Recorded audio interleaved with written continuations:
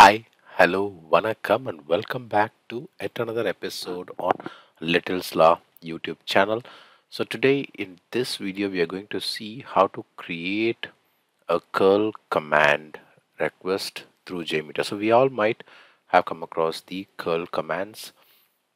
So these commands actually come up with a lot of benefits and advantages. For example, in case if you want to create an authentication token, or in case if you want to send a request, or if you want to send a get request or a post request to your server automatically without any human intervention, you can use this curl commands. And this curl command is actually a command line tool and a library that allows us to transfer data to and from the servers using variable protocols. So apart from extracting public data, which can be HTML or a text or a JSON or image, this curl commands actually handles sessions and cookies, and it can connect with APIs and can be easily incorporated with shell commands for automation. So in all these cases, curl makes a great tool for web. So in this video, so in fact, since if it is part of your web development, it should be again part of your testing as well. So the reason I have come up with this video is recently I have faced a challenge on how to create a curl command through JMeter so that I can get the Adobe authentication. So we have successfully completed it. So in this video, I will show you with two different examples on how to create a curl command and how to extract the result, and then how to send it back to the response to another request so that you can use that as a authentication. And how does it work? So first, before we move on to the video, this is me, Yosan Shanmugam. I welcome you all to our Little Sly YouTube channel. Please don't forget to subscribe to our channel if you haven't subscribed yet, and like the video, share the video with your friends who is looking for a curl command, who is again facing a similar challenge in creating a curl command, and also share words with your friends that there are a lot of videos on JMeter which you all know, and on Neoload, on Load Runner, on DevOps concepts and everything.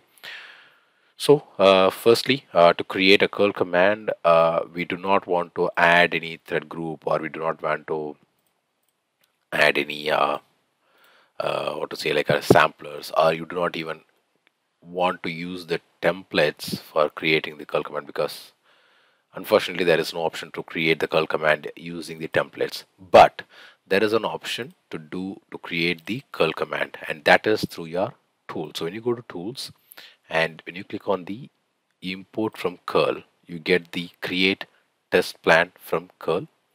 And the next step is so simple. The only thing which you're going to do is you're going to just copy paste your curl command, whatever your command is, just copy paste the entire command. So in this scenario, I'm going to create a get request. So I'll just show you with one get request and with one post request. So in this example, I'm going to create a get request curl command test plan. So nothing you have to do. In case if you really want to add a cookie header to the cookie manager, you can choose it, but in this scenario I'm not going to choose it. So I just pasted the value, and then I'm going to click on the create test plan. That's it. You get a message that it successfully created HTTP requests, and now the request is created. Just go to your HTTP request. You can see the protocol, the server name, the path, the HTTP request type, and based on a request, automatically this will be created, and the content type is application JSON and HTTP cookie manager. And apart from this, there is one more thing, so which you have to change when you are running your thread group. The thing is, you have to change the thread group based on your requirements. So in this case, I'm going to just change it, and then I'm going to just remove it. And after this, just right click on the thread group and do a validate, and let me save this. So this is going to be a curl command, curl scripting with JMeter, and let me open, and this is going to be my curl scripting.jmx. I'm going to save it. So if I go to the results the response. So this is what is the response that's been expected. So we have successfully created a get request, and then now I will show you how to create a post request, because post will come up with a lot of additional I would say like a body data which we might need to add it as part of the script. So here I have a post request, and again the process is same. You can use the same HTTP request. You do not want to create anything else. Just go to the thread group, select the thread group, go to the tools again, click on import from curl your curl create test plan from curl, and paste your URL whatever. Just don't change any of your format because most of the times this comes from your some from the system or somewhere. So just don't change anything in the format or anything. Just don't write anything fancy. Paste it, create test plan. You'll get a green message that it's been created, and then come back to the request here. So automatically it's been created. The HTTP request created curl, your protocol, the server name, and then the HTTP request. So this is a post request, and then the path. And here you can see the values, the parameters that's been created as part of this particular HTTP request. And then coming to the HTTP manager, the content type is XML, and then the accept is again a XML format. So let me clear it again and going to the results tree, and the first request and then the second request. So the next part here is we might need to like for example we might need some value. So in this case I need the root value. So just for an example I'm telling you, because most of the times this will be kind of your authentication value or your authorization value which you have to pass to a different value. So what I'm going to do is I'm going to extract this root value. Okay, so for that let me follow the process which I do. So let me copy this thing and then go to the regexp tester, paste the value here, do a test. I've got the value, so I just want this particular value. So I'm doing a dot star question mark and then close, and then I do a test. So I got the exact value which I want.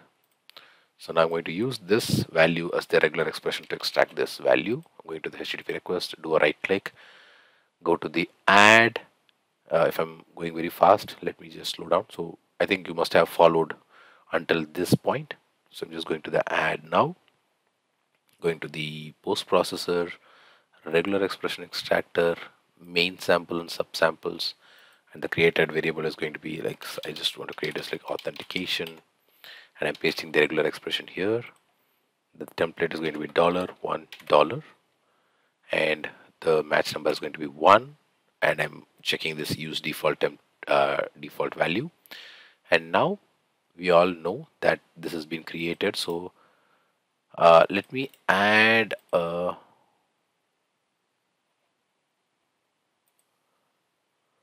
post processor. It's going to be a JSR223 post processor. I'm going to print the value to see whether it's been created correctly.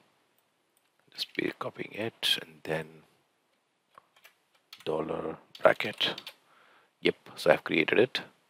Let me save it, and then let's run the script and let's see how does it work. So now if I go to the log,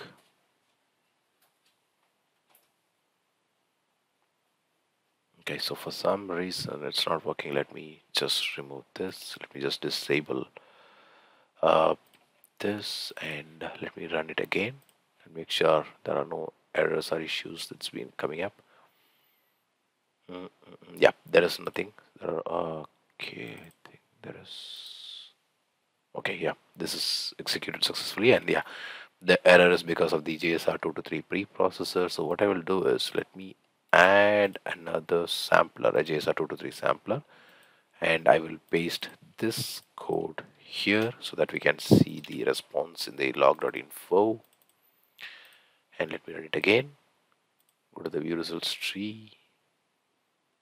Okay, I believe there is some issues with the JSR223 sampler. Let me check. What can I do? Let's try with the, okay, not the debug sampler, sorry.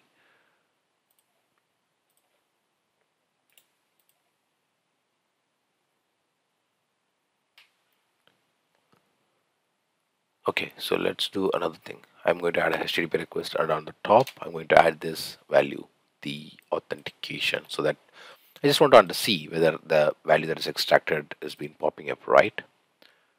And here we go to the text in the request.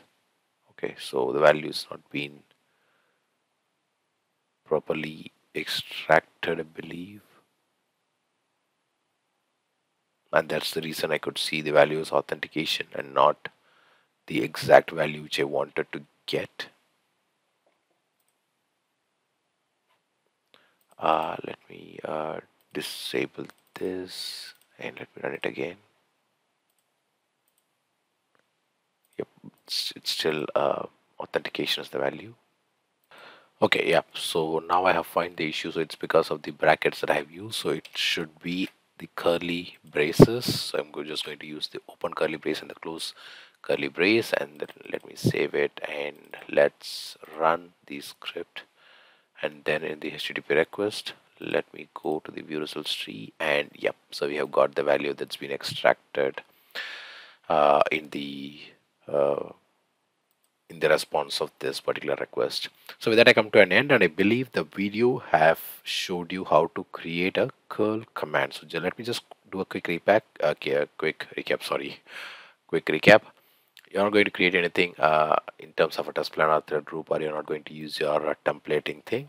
Just go to your tools and click on import from curl, paste your curl command, and then nothing here you're not going to do, because what happened is when I paste, let me just show you what happened. So when I paste this command here, and when I try to create a file name, for example, like file name dot bat or something, and then when I click create, you get this request like error creating HTTP request, error creating test plan. Again, there's a spelling mistake as well, like it's showing us test plan and then select one between trading file. So this is not the right way to do it. So like select one between trading file and directly fill in the panel. So this is not the right way to do. So the right way to do is just remove it, and if I even click create now, it will work. So that's the way to create. Just don't create anything fancy in, like creating a file name or something else. Do a create test plan, and if you really want to use it in some other request, just do a copy and paste it in the other script, wherever you want. And after that, I've executed it, and we were able to successfully get the response from the request, and it worked fine. So with that I come to an end, and I believe this video would be very useful to you. So until I meet you in another definitely an interesting video like this, it's bye bye from Vasan Shanmugam and your little Slaw.